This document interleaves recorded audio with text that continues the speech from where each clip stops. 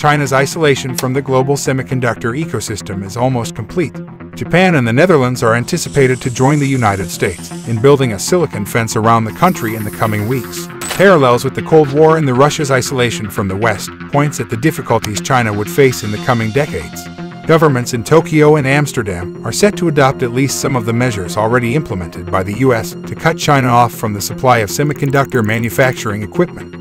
Chipmakers in the world's second-largest economy will need to beg or steal technology if they want to close a large gap with the US, Taiwan, and South Korea. Semiconductors were invented in the United States more than 70 years ago, and the country built an entire industry around the tiny transistors in a slice of California.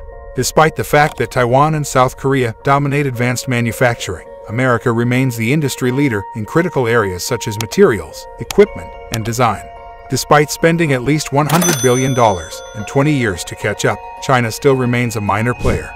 During the Cold War, Soviet leader Nikita Khrushchev knew little about technology except that it was critical for his country to catch up with and overtake the Americans.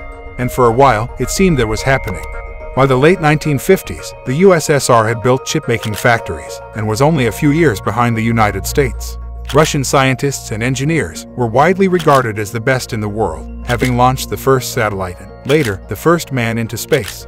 But it was due to shortage of access to an ecosystem of companies that relied on each other to share knowledge that ultimately led Russia to drop out of the electronics race.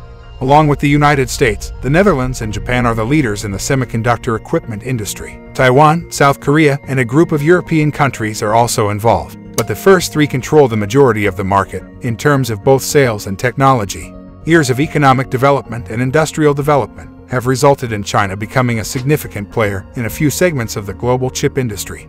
It is now the largest buyer of equipment and controls 21% of the wafer manufacturing market. However, it has a low single-digit share of key supply chain segments such as software, design, and machinery. China, like many other areas of its economy, has a foothold in chip manufacturing, but is lacking in the fundamental technologies required to develop the products. As a result, it is unable to move up the value chain or produce more advanced semiconductors without outside assistance. Washington's containment policy is likely to be effective in preventing such assistance from arriving.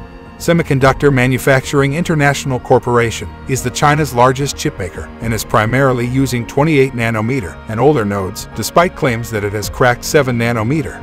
So while Chinese companies buy a lot of equipment, they use it to make commonplace components. And the US is fine with China mass-producing cheap chips as long as it doesn't get anywhere near the advanced stuff.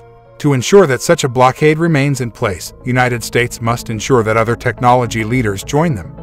China will not only lose access to foreign equipment, but also any chance of developing the underlying technology required to catch up. If it holds and China does everything in its power to find gaps, the US-built fence has a good chance of neutralizing China's semiconductor plans.